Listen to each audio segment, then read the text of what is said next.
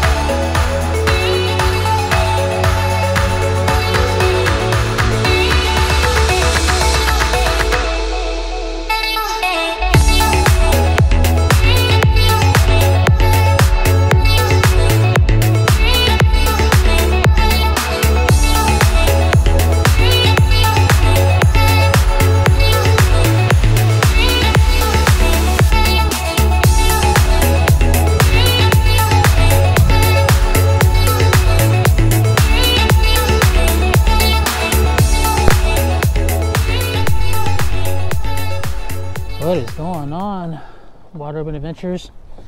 Today we are doing live bait for the first time. We are here in Fairmont chasing after a yellow bass, and I'm going to be doing a little bit of bass fishing. We got a really strong northwest wind today, so I couldn't fish the lake on the north side, Bud Lake.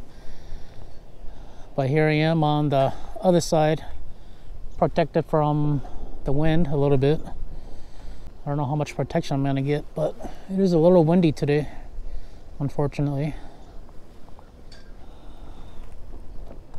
I'm just gonna fish this little channel in here.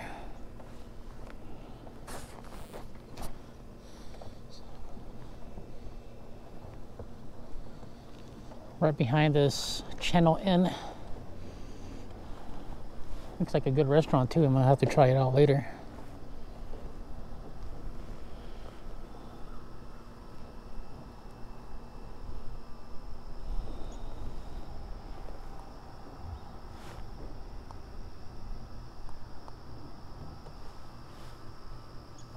All right.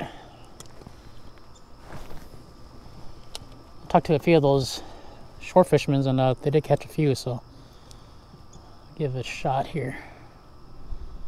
Just using an underspin jig head with a minnow. Oh, got one. Oh, first cast. What did we get? First cast, guys. Oh, we got a yellow bass. That's what we came here for. Oh yeah. Here we go. First cast. Here we go, guys. A little small, but I mean, it's a good eater. Since this is the first cast, we're gonna let this one go.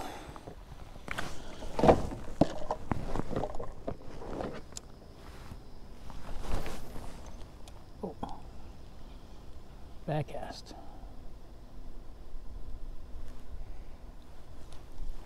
There we go. Got another one.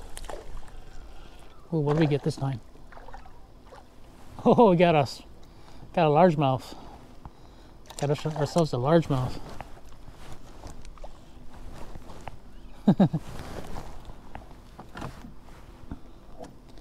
Not a big one, but it'll do. There he goes. Oh, let's let it go. Guys, this is what we're using. Just using a regular jig head with an underspin and a small crappie minnow. Hook it from the bottom and up, just like that.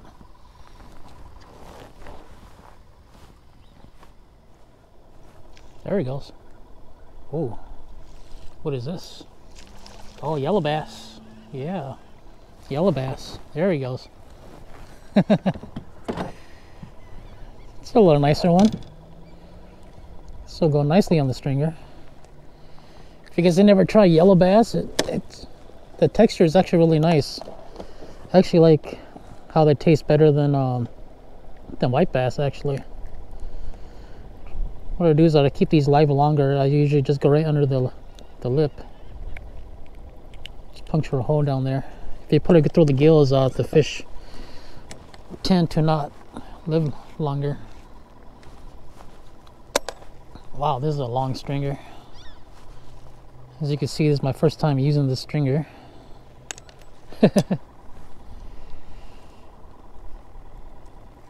I don't usually keep fish, but I wanted to keep these a few of these yellow bass for a fry. Oh, they're hitting already. Oh, there he goes. Oh.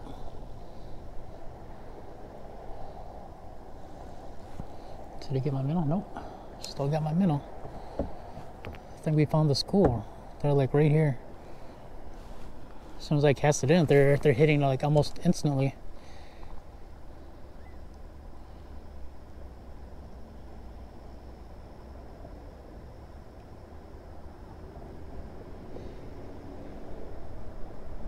Yeah, see, they're hitting.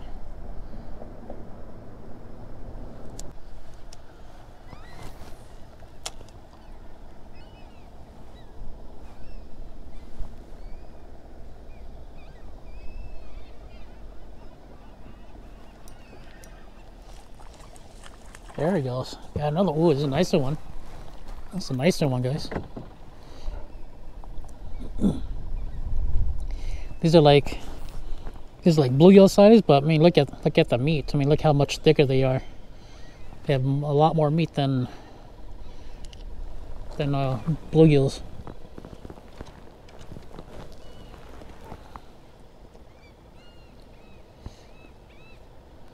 And they taste just as good as bluegills too. If you ever wanted to try these guys out. Oh, got another one. Yeah, we found the school, guys. Found them.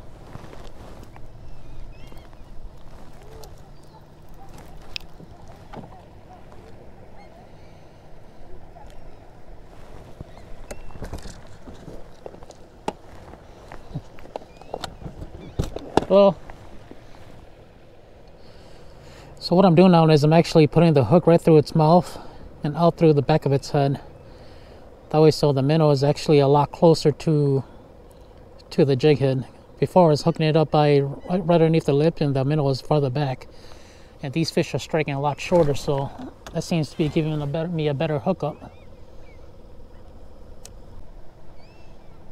What I'm doing is I'm just slowly reeling it in. Oh, another bite. Oh. They keep biting, guys. Might need a smaller hook or something.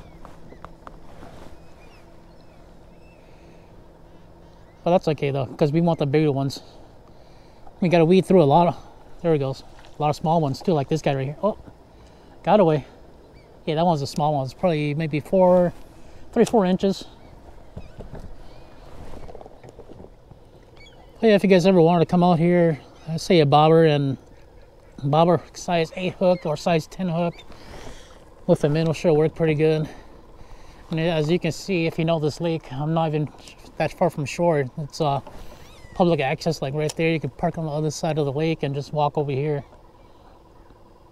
And here I am catching fish, and I'm not even that far from shore, where you can easily access from the public.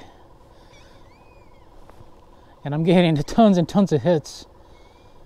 It's just that I'm unable to get them to hook up, or they're still in my minnows.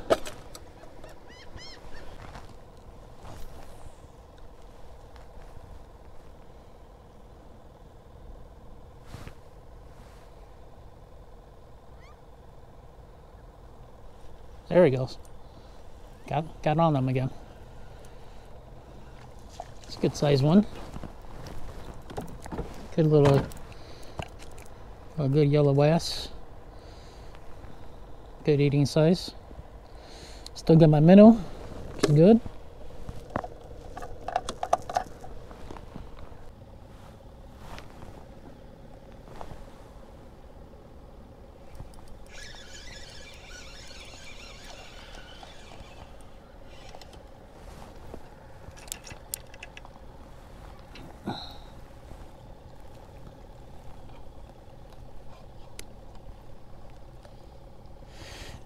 smaller guy.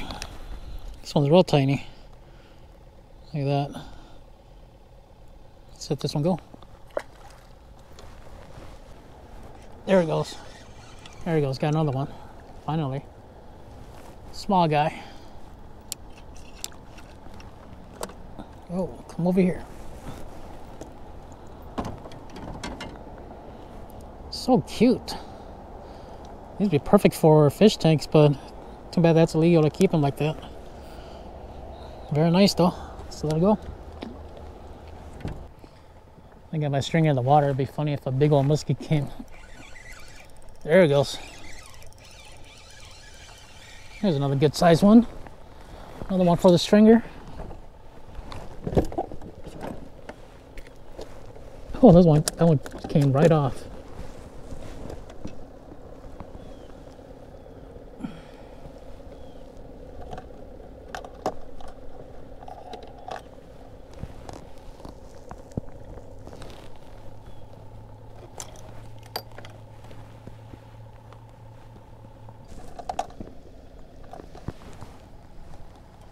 Oh, you got another one.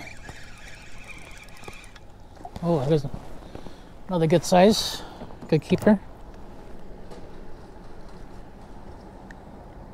Still got my minnow. Let's see if we can get three. See if we can get 3 minnows on this, or 3 fish on this same minnow. So this is number 2.